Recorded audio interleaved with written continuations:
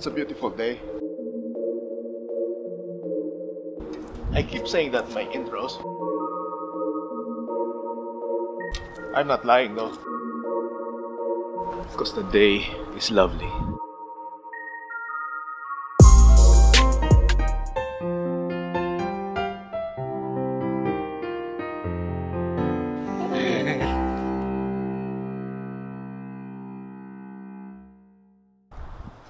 I dropped by Bunnings earlier to grab all of the steel uprights as well as one of the sleeper logs because I wanted to do a bit of preparation work, leveling the soil.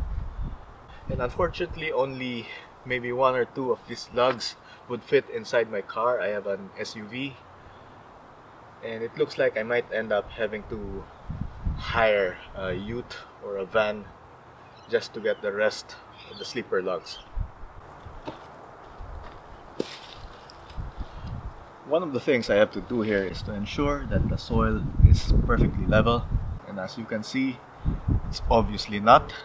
There's some bumps and some depressions here, and this is where this comes in handy.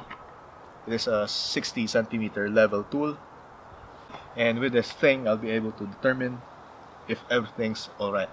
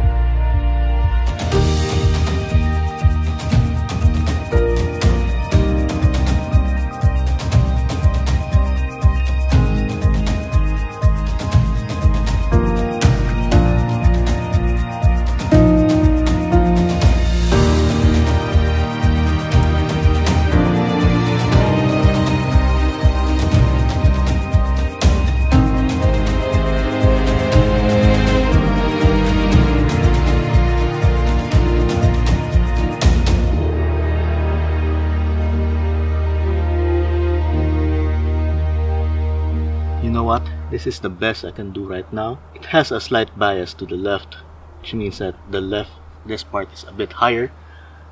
But I believe it would be a lot easier to do a more precise leveling once I have all of the planks. Because all I need to do anyway is to make sure that all of the planks have more or less the same slope, same elevation. And right now you can see that the indicator, the bubble, is between the lines. So as long as I can aim to have all of them the same way, that should be good enough.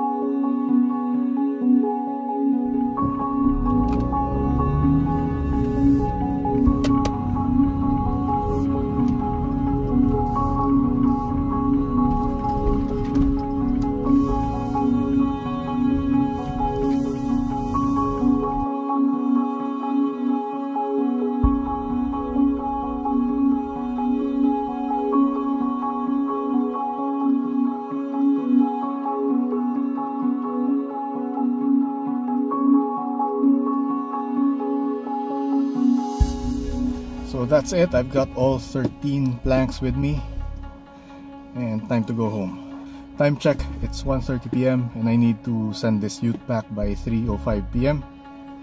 I think there's enough time.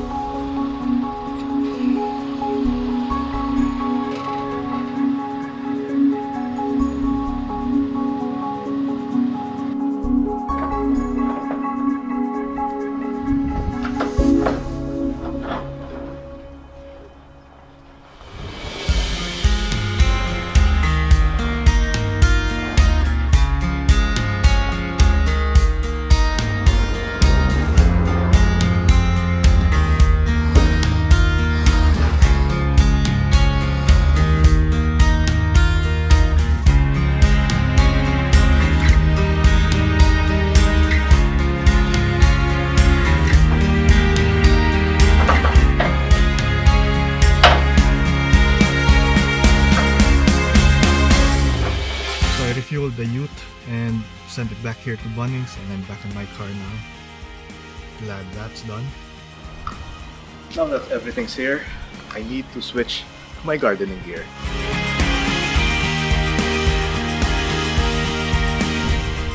Now here's all of the timber sleepers that I got.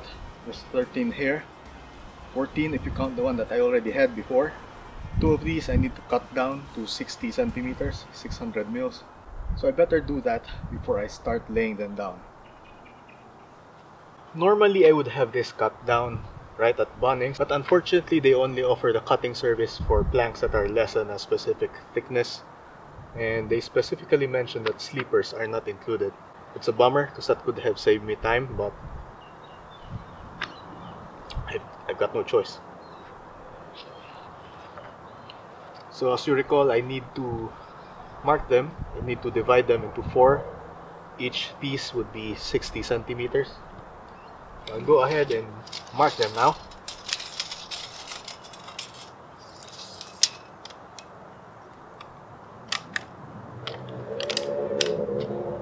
And as it turns out, the entire plank is over 2.4 meters. I need to factor this in my measurements that I made there.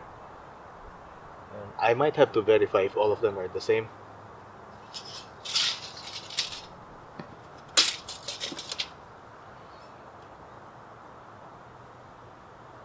Yeah, they are all off by 15 millimeters.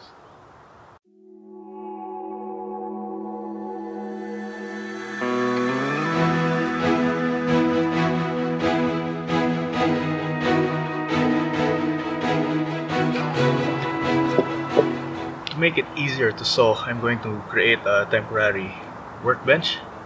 And for that, I'm going to use the rest of the planks, just stack them on top of each other. Yeah.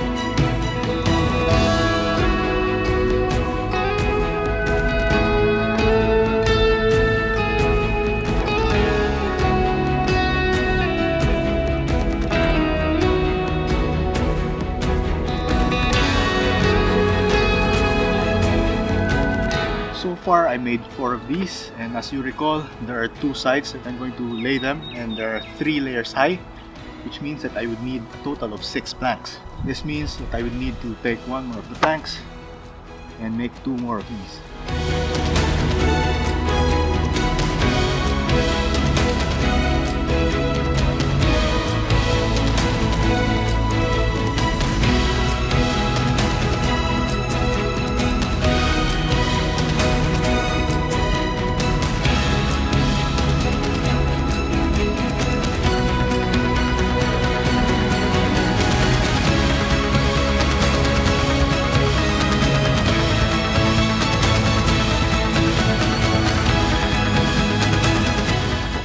came, I saw, I conquered.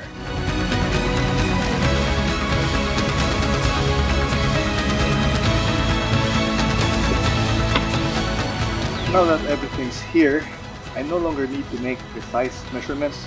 I could just carry over these materials, mock them up in the area, create a prototype. And by having them physically there, it would be so much easier to determine whether there's enough space or not. Besides, staging them lets me know that they're in the right spot. So it's always a good idea to do that.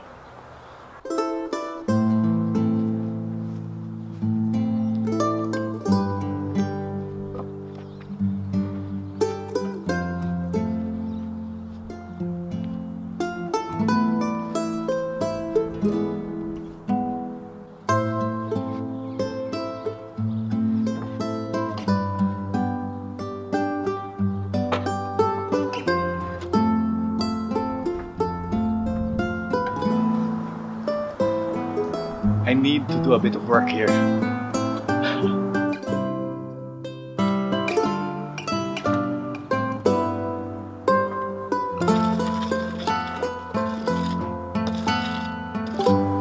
It needs a bit of tweaking, but at least I now know how much area I need to level.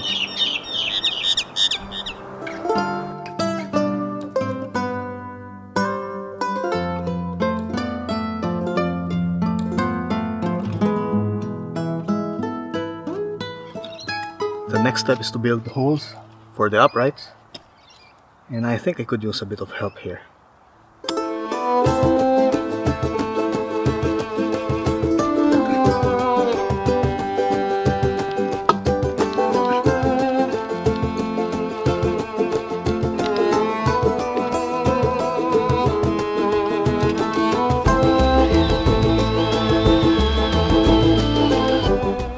Now, to help me achieve that, I have this spirit corner which is specifically made for corners. What I'll do is to attach it here and look at the bubbles, just make sure they're at the center of their respective containers. So this is one of those cheap but really handy things to have when working on posts like this.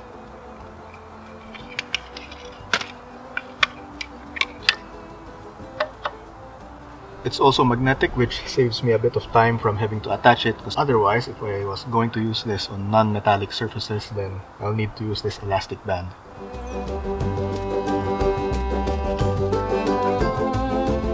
Now I have to find and mark out the upper 60 centimeters of this post.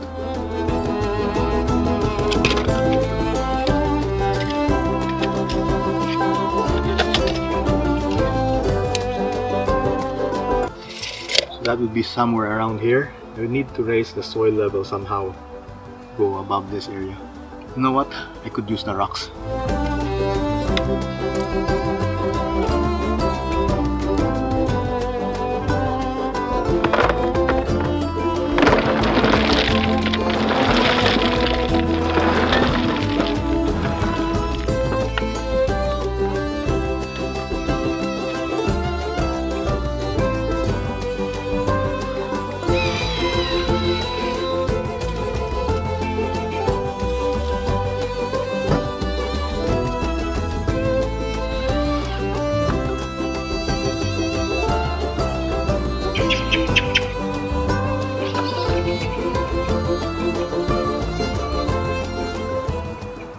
Perfectly balanced, as all things should be. Looks like I'm done with one side, and it appears that I was more efficient with the second post, so I hope this only improves with the next few ones. It's almost 6 PM, it's getting dark here, so I'll continue this some other day. This will continue in part 2 of this episode, which I'm going to release later this week. And if you don't want to miss it, make sure to subscribe and hit that notification bell. I'll see you in part 2. Bye.